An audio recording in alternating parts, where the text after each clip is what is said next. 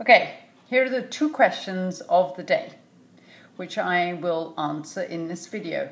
The first question is what to eat prior to these workouts, and why do we sometimes feel a little bit nauseated, a little bit lightheaded during these workouts.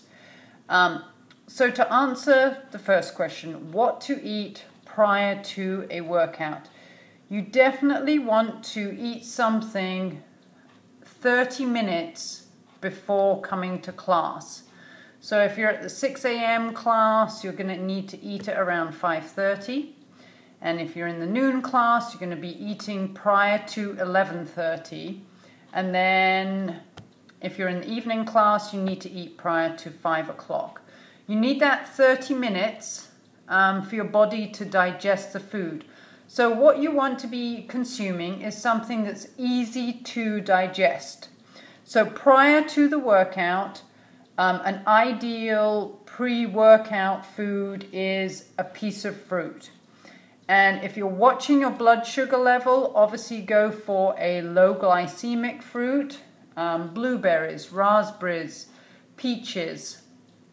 And you know what, if you want something with a little bit more sugar in it, I'd recommend mangoes and pears and oranges. So, you know, really choose your fruit carefully. I know our go-to fruit for exercise is usually a banana because it comes readily packaged. But try something different, because if we always eat the same food over and over again, we miss out on some of the other incredible micronutrients that are in some other fruits. So try to do something different, especially if you're not getting the results right now that you're expecting. The other thing about my workouts is they are very different from doing just a regular cardio workout. So I'm asking your body to access all different muscles and some different energy systems. So what you're eating is not the same kind of fuel that you would need just for a run.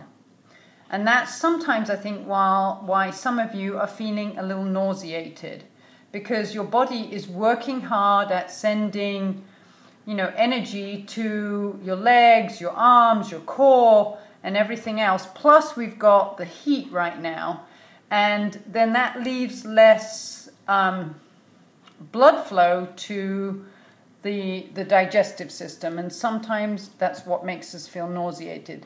The other thing that I've had some of you do is that prior to a workout, you've had a protein meal, and protein is very hard to digest, and then what happens is your body gets confused about, okay, what do I need to do? Do I send energy to my muscles, or do I send energy to my digestive system so that I can digest this great big piece of protein that is sitting in my gut?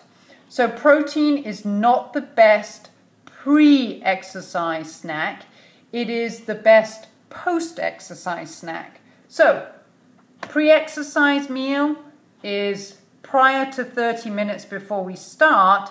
And then, as I've told you, you need to make sure that you've got something immediately after we finish working out, and that would be the time to have a protein snack, because protein is going to help repair and rejuvenate some of the muscles that you have used during the workout. The recommended amount is 20 to 30 grams of protein within 30 to 45 minutes after you finish the workout. So put something in your car if you're traveling home. Good examples of protein snacks are nuts, hard-boiled eggs, things like almond butter, or a protein shake, you know, if that's something that you choose to do. Always watch the sugar content in some of those protein shakes and some of the other things that they add in, because that's not always the best thing for you.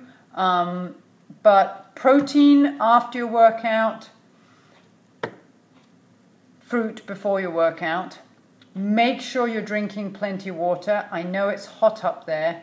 And always gauge yourself. You know, if you start feeling a little nauseated, you can stop and just take some deep breaths, try and get some air down to, and take just some nice big exhales, but that will really help. So any questions, you know, I'm here. Those were great questions today.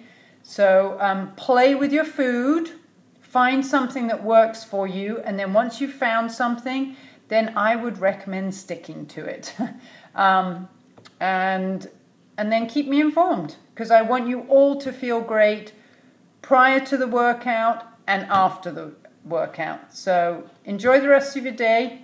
Any more questions, please ask.